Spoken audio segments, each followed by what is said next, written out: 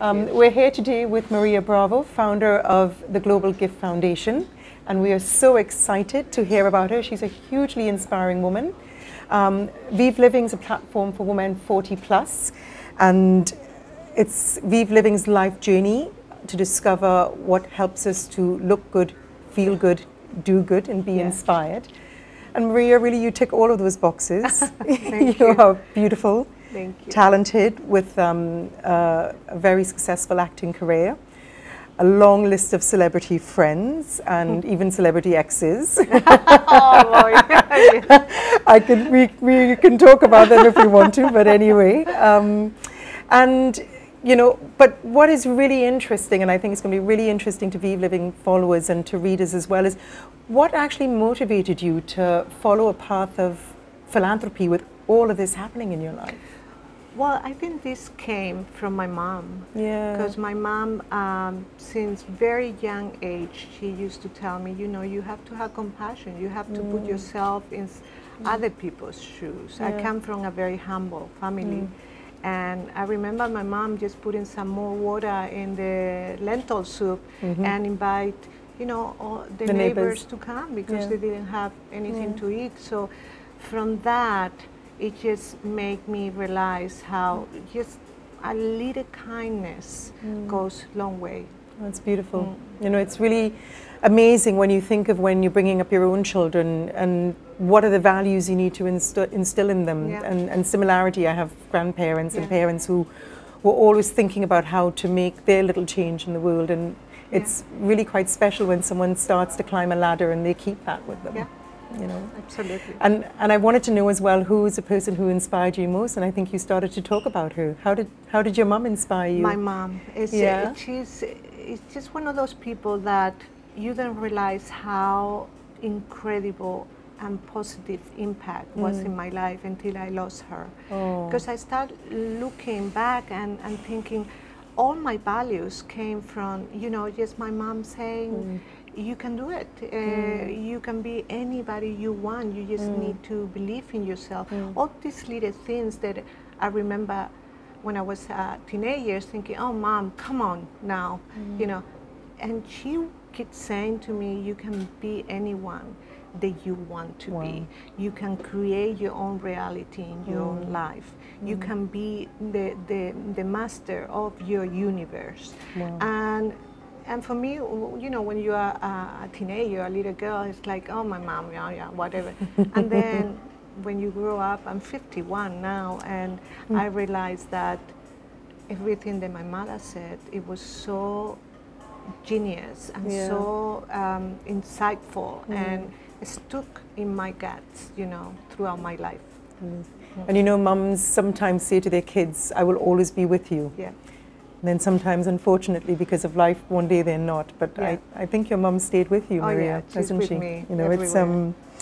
it's inspiring again to hear someone know where their roots are and know what motivates them to be a better person. And you've got a very interesting project on at the moment, which I know it's either been realized or in the process of being realized. Global Gift Casa. Can you tell us about this? Yeah, absolutely. I love talking about Global Gift I want to Casa. hear about it. I want to hear all Thank about you. it. This is in my hometown, by the way, Marbella. So I'm going to get even more excited about it when I get back to Marbella. Yes, I would love for you to come and experience. It's an experience Tell us about it, of the please. soul. This is a dream I have for many years. I've been living in the United States for the last 30 years of my life, and I've been doing philanthropy all my life, literally, from just by giving a smile in the street to somebody who needed it, you know, that you can see that they needed to be recognized, or just by donating my time in the local foundation or association. But my dream was to come back to Marbella and create a center where I wasn't be able to have children, so I wanted to help the children, a center where those people that they don't have financial support, they have children with rare diseases or special needs, and I know in Marbella there is no therapy for this kind of children. They are not medical new treatments. So I wanted to bring that back to my hometown. And you know, when you dream and you realize that dream in your mind, it comes true. So it came true. And how lucky for the people who are going to benefit from it. Yeah. You know, and it must be quite amazing to do something in your own home. Yeah, it where is. your roots are. And we have 300 children. Wow. 7 different foundations that we cover under our umbrella of Global Give, and it just feels really good because you're making a difference in the life of so many people, and the ripple effect of it is uncountable, literally uncountable. And it glows inside you, doesn't it? Yeah.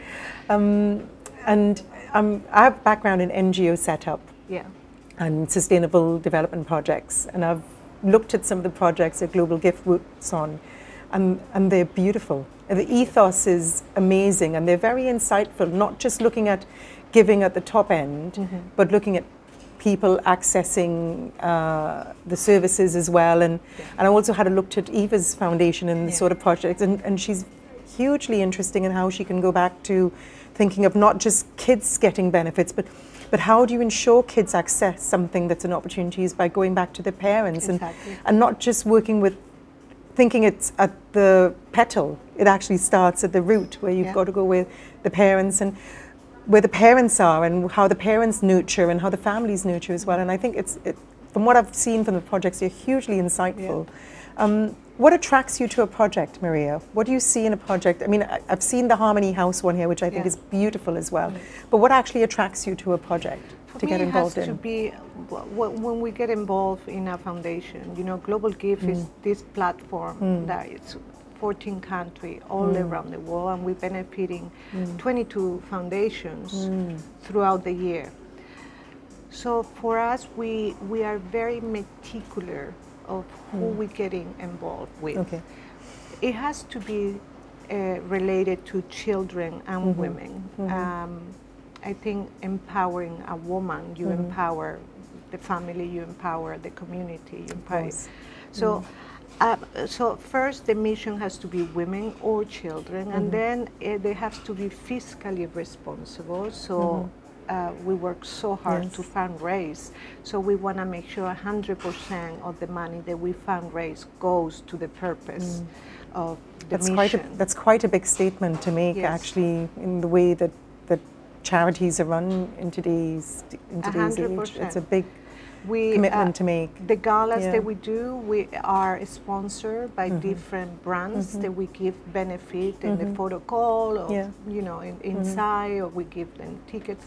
But 100% of the foundation, the gala, is already paid for before we open the doors to the gala. That's great. So 100% goes to the foundation. So we are very meticulous with who we partner for that. So we want to make sure that money goes to those children and those women.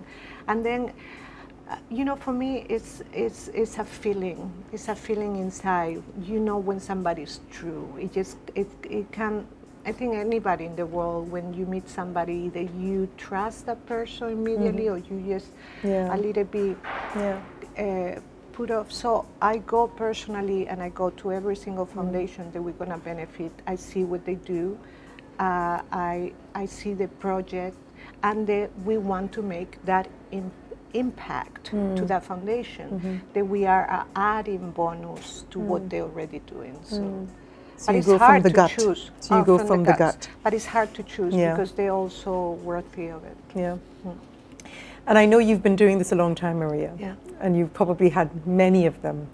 Can you think of your best giving experience? You know, I don't know if it's my best, my most precious giving experience, but definitely it was the one that impacted me the most. And it was this child in Los Angeles. This family, the mom had 2 children, and both of them had cancer. One of them passed away, and the other one was really in bad shape. So the mom and the parents they had to mortgage their house to be able to pay for the medication, and he needed to have an operation and he couldn't because they didn't have any more money. They lost their home in the end, and the child was sick. The parent, the father, lost his job because he wasn't be able to go to the work. And you think, oh my goodness, just a sickness, this is such a tragedy. Yes, to have a son that is sick, but everything around it, people don't think what is around it. And for me, we did a fundraising for him, for Michael, and we didn't be able to save his life, but we were be able to actually just do the operation and help the parents to financially to be a little more. But it just impacted me so much. Can you imagine? That it creates this synergy of responsibility that I need to do something to help, just people that are in the same situation. To do something, to do your part, to make a difference in the world. And we all can. Just, a little good intention goes a long way.